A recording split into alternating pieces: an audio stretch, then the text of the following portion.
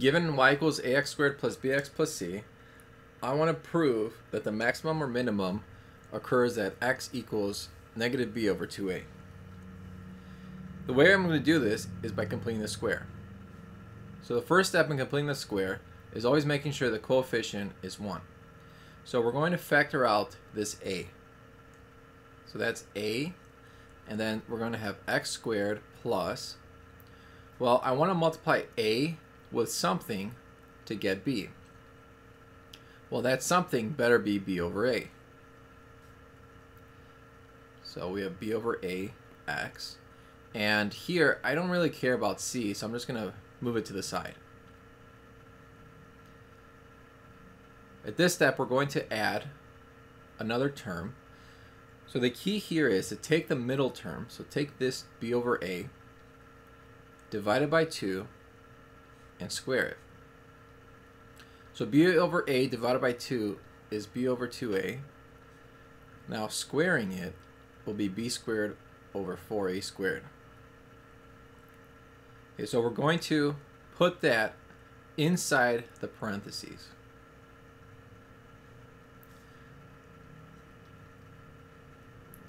Okay, so we have x squared plus b over 8x. Now add in the new term, b squared over 4a squared. We still have c, but at this point we need to add, or we need to subtract what we just added. And this is the tricky step. So a lot of students here would say, okay, well, we added b squared over 4a squared. But the truth is, the b squared over 4a squared is being multiplied by the a. So really, we added a times b squared over 4a squared. So that's b squared over 4a.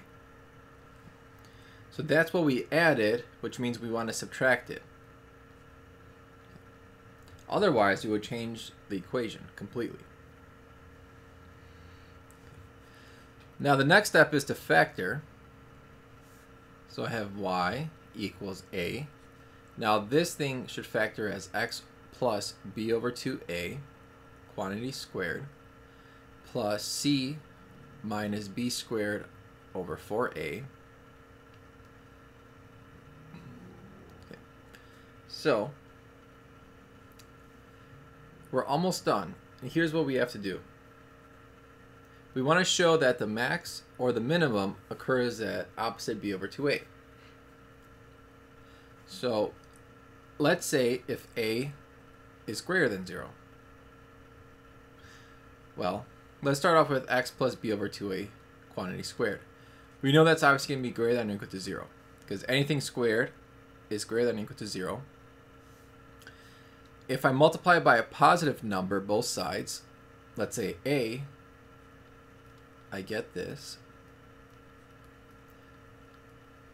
And then I'm going to add both sides, c minus b squared over 4a.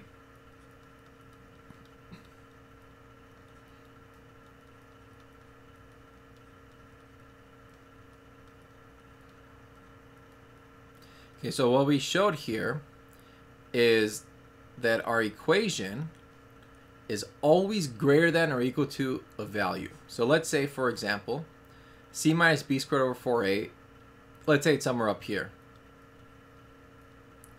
My parabola is always going to be bigger than or equal to this value. So let's say it looks something like that. Well, clearly, that's a minimum.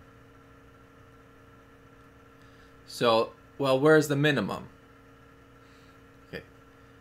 Well, what we have here is the y value is c minus b squared over 4a. Well, what's the x value? So here I'm going to rewrite it.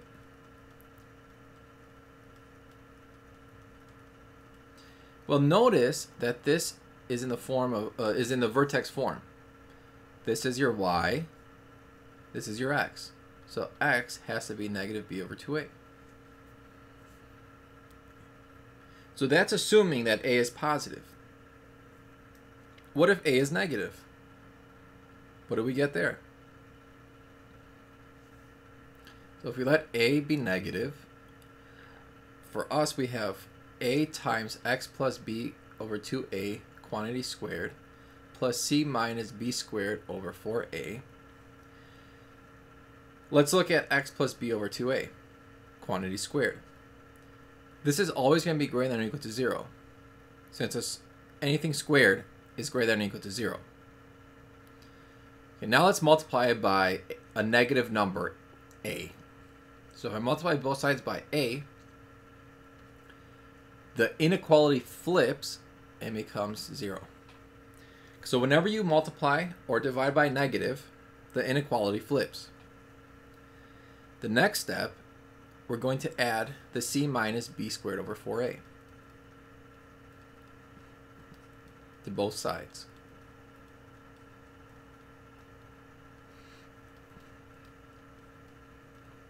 Okay.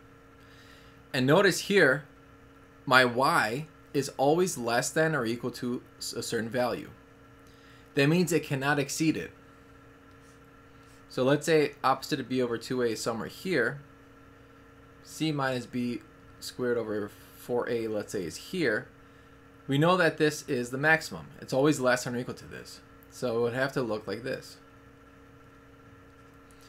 Thus, this is a maximum. Okay.